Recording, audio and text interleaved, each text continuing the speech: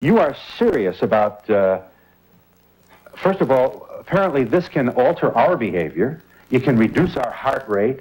We might live longer. You believe all those And things. heck, they're cute, Phil. You know, that's the bottom line. You know, studies at every major university, Texas A&M, Cornell, Purdue, indicate that if you have a pet, you're going to be happier and healthier. In fact, I was involved with a study in St. Louis recently where over 2,000 senior citizens were given pets through humane societies. Right. 70% of those senior citizens not only said that they feel good because they have a dog or a cat, but they feel healthier now that there's a pet in their home. It's totally non-demanding, and I think that's what makes the difference. One other thing that makes it not demanding is that so many of our senior citizens, the only contact with something is with an animal. Now that's kind of devastating, but we don't look at aging or the older people community. We don't involve them in life any longer. And it is devastating to someone that's in a nursing home not to have somebody visit them.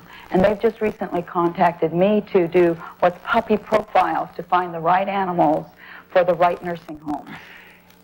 I am told that we have 97 million domestic pets in the United States. 60% of North America now has pets.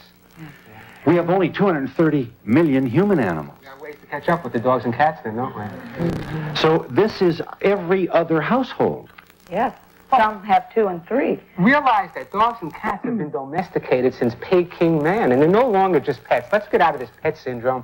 They're part of our family. And that's what I do. It's more social work for pets than it is anything else. I work within the environment. If you have a screwed-up family, you're going to have a screwed-up pet. That's the bottom line. That's right. That is And the a pet truth. can't save a screwed-up family? They can. They really can. Autistic children, Down syndrome children, which is something I'm very much involved with, if you bring a dog or a cat as a stabilizing factor into a neurotic family, which is the typical American family, what they do is it gives a catalyst for the family to get together. So it does help the crazies as well, Phil. Muggsy? And what's interesting, Phil, I'm sorry, look at Muggsy. I can't get over this animal. What a face. Muggsy the dog.